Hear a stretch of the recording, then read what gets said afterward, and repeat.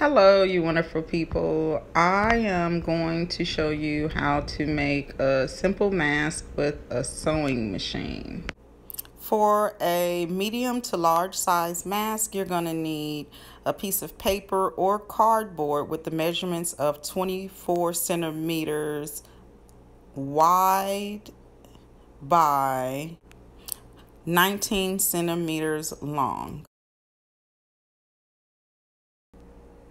Before we get into this, I want to show you, if you have material with a pattern on it, you do not want to cut it the incorrect way, because then if you make the mask, it will show up sideways. And this is just an example of a piece of material I was working with, wasn't paying too much attention to, and I cut it the wrong direction.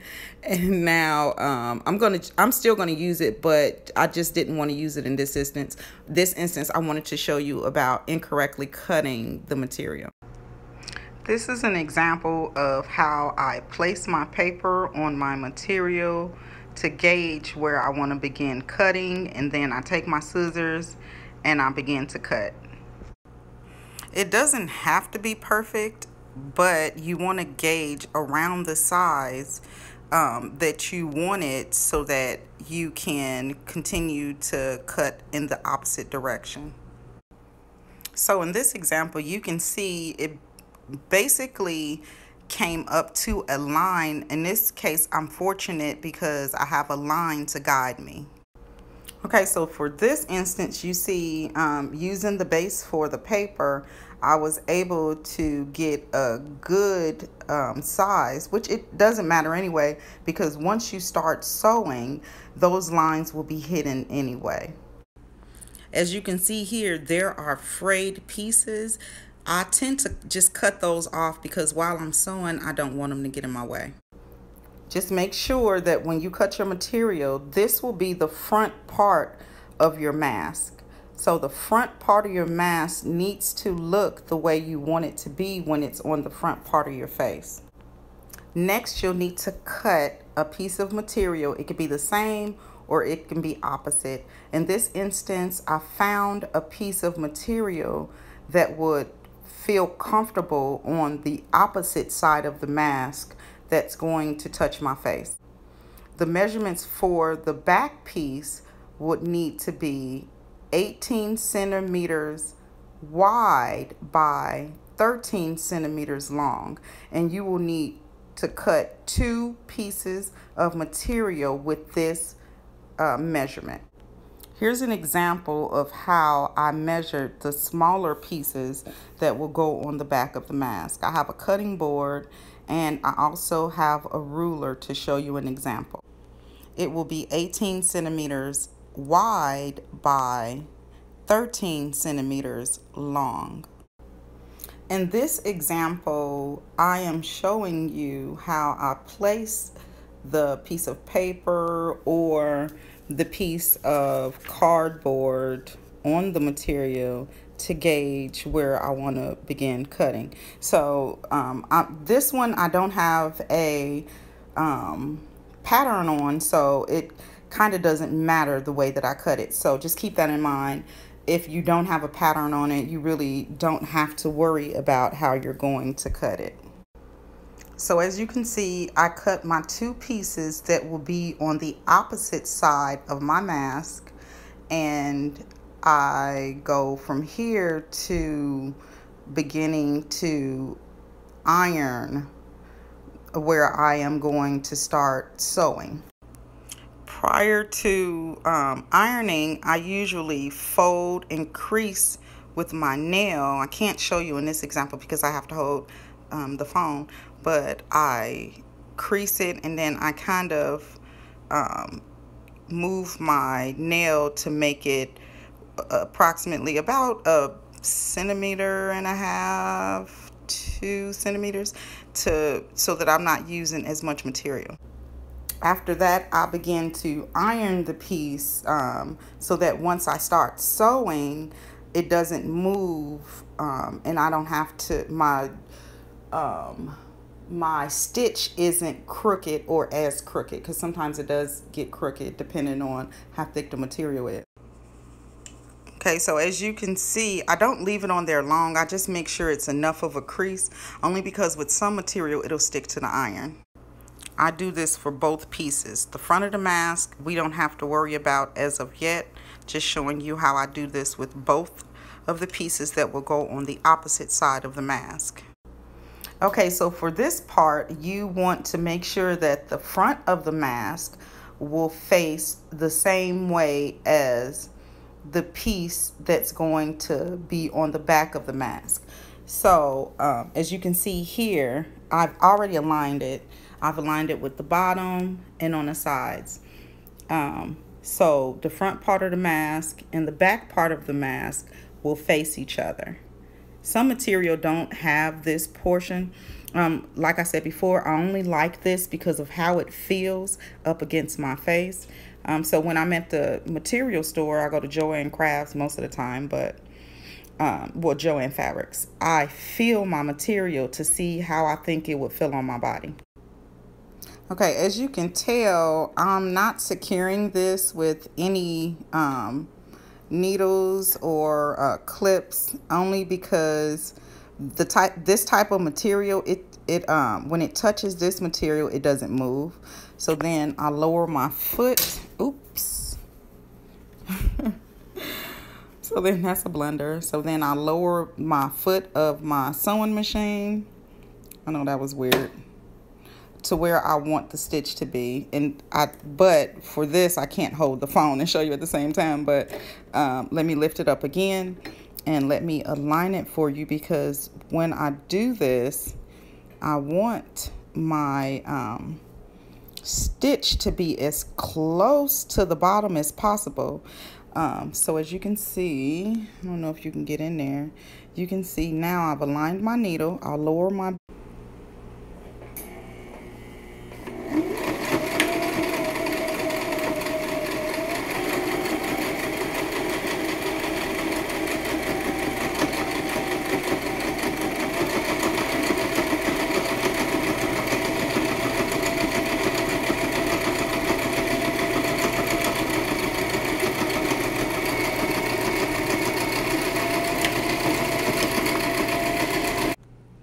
Okay, so for my stitch, I don't start all the way at the end. I only secure here, only because I don't like the bulk when I'm trying to sew. It makes it more bulky.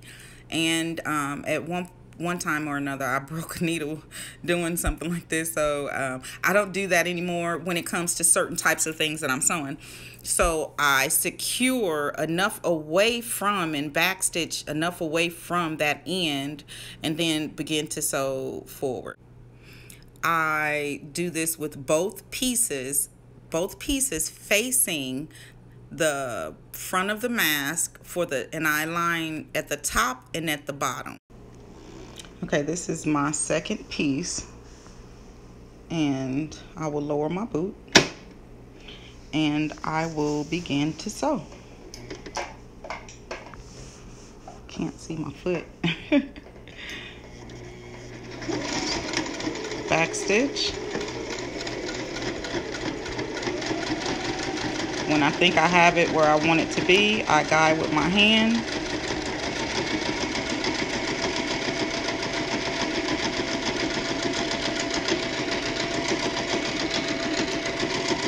Back stitch,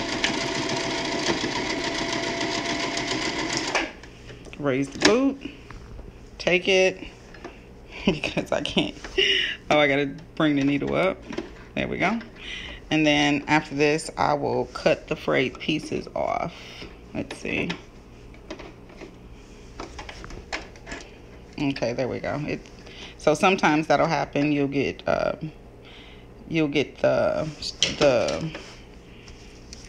your thread caught. I just cut it, try to fix it on my own, figure out what pieces are doing what. There we go. Move it, make sure it's realigned. It's hard doing this with one hand. realign my thread. So it's back realigned. Sometimes it'll get stuck under there. I just use my scissors or something small to move the pieces back. Okay, so now that you have secured your two pieces, you're looking to see if it's correct. So at this point, I just iron on one side. So I try to straighten the lines too, because I know I want it to look pretty decent on the front. All right, I begin to iron to straighten this out, and I do the same with the top piece. It's a little dark, but just trying to give you an example. Iron top piece. I then flip it over to iron the back piece.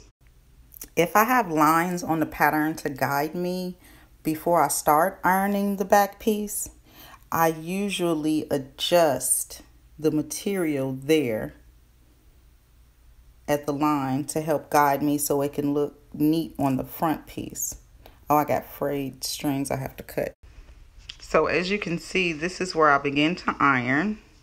I've already taken my nail to crease the material some, and you see I've lined it up so that it could look neat. I don't leave this on there for that long. I just iron for the neatness here. And as you can see at the other end. Again, the front part of the mask, iron so that the crease can be neat on the front. Iron top and bottom, showing you how I iron the top. This is how it looks when I flip it over to iron. As you can see, I make sure that the bottom is as neat as possible so that when I do begin to sew my sides, not as much bulk. Back side, iron. Try, if you have a material that has lines, try to get it as neat as possible so that when it's on the front of your face, it will look neat. As you see here, I start on the side. I iron that piece a little bit. I flip it, make sure the lines are straight, and then I continue to iron. This is how it will look once you've ironed your both sides of the back of the mask with the material. After you've ironed, you should have something that looks like this.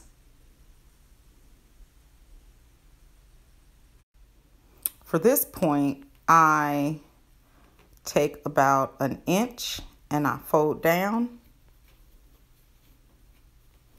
And I do this 3 times. I folded it 3 times down, about an inch apart each. I will take it over to the iron and I will iron this down so that when I begin to sew, it won't move around as much. Here we go with the first pleat, about an inch down. Second pleat, about an inch down. Third pleat, about an inch down. Now, if you want a smaller mask, you can add 1 more pleat. Okay, so at this point, I'm showing you how I'm by my iron. Yeah, I have 2 different irons. So don't mind this. Usually I just take my table setting off when I'm doing anything on the table in the kitchen because that's my sewing area. Okay, so I've already started it so that it won't move while I'm showing you. So I iron, iron, iron so that when it pleats, so that when I sew, the pleats stay intact. Now, some people use clips at this point. I don't prefer to use clips only because, or pins. I've messed up pins. I've melted them before. So I just try to be as exact as possible when I'm doing it this way. And it takes a little time, but you know, I don't mind that. So I'm taking some time. I'm ironing this maybe for about a minute, and then I will take it back to the sewing machine and show you where I go from here. Okay, so this is the back of the mask. As you can see, I ironed and it's sticking together with the pleats. Some people iron the back. I don't. I just iron the front to get enough of a pleat so that when I start to sew, well, you could, I guess you could, to get more instead of having more bulkiness. But I know just by gauging it and feeling it that I've ironed enough. So usually I don't iron on the back, but you know, as you can tell, it's basically down and it's not as bulky. Okay, so at this point you see that with some of the stitch and some of the way that I've aligned my material, it wasn't perfect. So I could have opted to cut some of the material off for the edge for less bulk, or I can continue to stitch first and then cut the material off, or just leave it. But do know, if you do leave it, you create more bulk when it comes to the time of inserting your elastic into the sides. So as you can see, I'm here. My line is here. I will cut the remainder off. It will be hidden anyway. But so you see where my line is. My line is here. Okay, so I've already lowered my boot and I will begin to stitch. Okay, I finished sewing. This is how it looks on this side. This is how it looks on that side. I will cut some of this off. Oh, side note, when I'm cutting smaller pieces, I use my smaller scissors opposed to my bigger scissors. Okay, so I want to show you another one of my errors. So this is one of the important things about lining up your back pieces correctly, because if you don't, you'll have like this. Let me pull my boot up. So you'll have, as you can see here, I have to start here and come down. So it'll make my stitch a little crooked. Okay, just a side note, I don't know, most people who sew may do the same thing. So usually when I have little pieces that I cut off, I keep a little garbage bag next to me. So I'll put, sometimes I will put my my shredded pieces in, but for this one I keep, because I usually do something with my scrap pieces. So I keep a little bag next to me so I can throw my string into as a little garbage. Also use it for the pieces if I cut some material off of,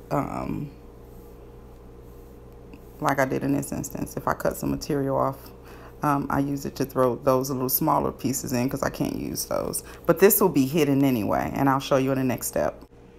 Okay, so once you have both sides sewn down, your next step will be to start to fold. Now here you see that I fold one side, and this side, it's an option. You don't have to do it. You can iron to make it less bulky, or you can flip it one more time and begin to sew. So as you can see, just because I want less bulk when I am going to put my elastic through, I go ahead and I iron that down to make less bulk. Then I flip it one more time, fold it, not flip it, fold it over one more time, and I iron it again. After you iron, you'll have something that looks like this.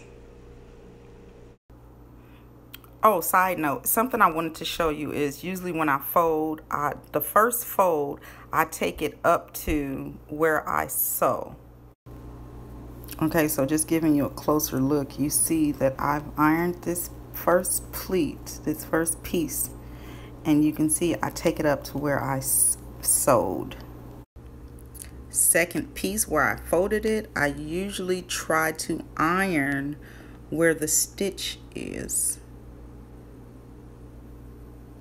That's the second fold. So at this point, you can choose to secure it with a pin. As you can see in this instance, I've secured it with my pins so that when I start to sew, I gotta straighten this out.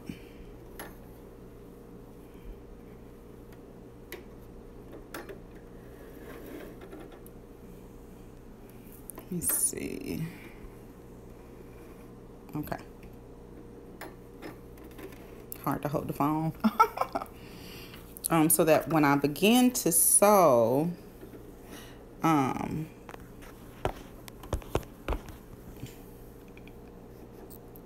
place the boot as close. I place the needle where the boot, where your needle is going to begin to sew. I place it as close to this edge as I possibly can, because when I send my elastic through, it's easier. Okay, so once you have sewn along your edge, as you can tell, I've back stitched here and I back stitched here. Once I've done that and I've sewn, I remove my pins. You'll have something that looks like this and then this. So as you can tell, my stitch isn't as quite the way I want it to be, but I mean, it is what it is. It'll be on the side of my face anyway. Just remember to try to keep, when you're sewing this part, you want to try to keep that your line as close to the edge as possible without going into the other part of the mask. You want to stay on your creased part. Okay, so as you can see, both sides should be sewn and look something similar to this. Now, this is the tricky part. For the elastic, as you can see, it's right in between my cutting board and my ruler. So I've adjusted this to my face size from the edge of the mask to my ear. So it's about 9 inches long. Again, you have to adjust it to your own face, or what you think is about the size for the mask you're about the size of the face of the person you're making a mask for. As you can see, it's about 9 inches. So at this part, usually what I do is I take a bobby pin or a safety pin. In this instance, I use a bobby pin. I just kind of find it a little bit easier to use, not as bulky as the head of a safety pin. I cut 2 pieces to the size that I need. This elastic that I'm using is the ones that they use for the hospital mask. I asked for this specifically at the fabric store. I take my bobby pin and I feed the elastic through. I pull through just enough to feed it through the end of the mask. Now, this part here is optional. Sometimes I sew too close, so I need to feed something in through the hole to help get my bobby pin through. So I took a piece of a bamboo skewer that I barbecue with. Just be careful with these because they have sticky ends.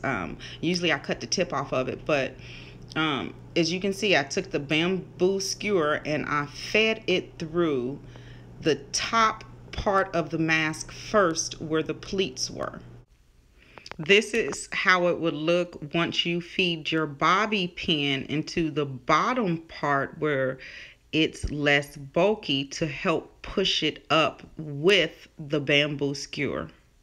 But don't use the pointy end. The pointy end should be up to the top. If you do, I highly advise cutting that off because I've stuck myself before trying. So I'm just giving you a heads up. So I feed my bobby pin through the bottom and I follow along with the bamboo skewer. Once you follow along, you should have something that looks like this once you feed it through the top. So for this part, I want to show you that I double knot. I put it in a double knot so that when I do put it through the inside, that it will, it will be less likely to come out of the knot. This is how it looks once I tighten the knot. As you can see here, I'm feeding one of the ends of the, not feeding, I'm just pulling it through to make sure that the knot will be in the middle of the inside of this and you won't feel it. When you're done, you should have something that looks like this. So you won't be able to see the knot. It'll be on the inside. And another thing with the knot is if it's too big, you can take that knot out and retie it to make it more snug on your face. Also, the other reason why I like having an opening like this is that ever at one point it snaps, I can feed through another piece of elastic. And I don't like sewing it down. Some people like sewing theirs down. Just me personally, I don't like sewing mine down, only because I may want to just change out that piece altogether. Again, I just want to show you how I put the bamboo skewer through the top where the pleats are, bring it through the bottom. I take my bobby pin, follow it along with the bamboo skewer from the bottom to the top. You should have something that looks like this as you're following along. And again, like this as you're following along. Double knot, feed it through to make the knot in the inside of in the middle. Once you're done, it should look something like this. This is the other side, just to give you an idea. As you can tell, you see how the material looks on the other side. I love the way it feels against my face. I just can't stop talking about that. To adjust the mask, I pull at the top and at the bottom. So I don't put the wire in the middle, only because the way that I make it, I don't have to. I just pull at the top and at the bottom to adjust it to my face. This is a picture of how it looks at the bottom. As you can tell, I did mess my stitches up on the side, but it's not really noticeable. The pattern where I cut it, I like the way it looks at the bottom. It shows the emblem for the Louisville Cardinal. This is showing you how it looks at the top once I pull the top of the mask and the bottom of the mask. And as you can see, it's covering most of my face. This is a view from the side. As you can tell, you can barely see where I messed up the stitch at. That piece of string on there is just because I had just got through sewing, so I knocked it off. Another side view so that you can see. The other side view, I think this is a better angle where you see the stitch, you can barely tell, and you see how it fits at the bottom and along with the top. And as you can tell, it's not really tugging at my ears. So I hope you've liked this tutorial.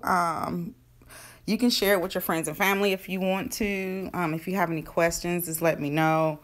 For right now, this is the only type of mask I make.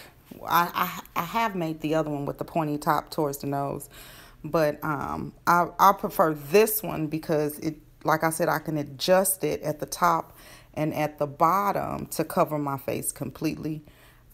So let me know what you think. Thanks.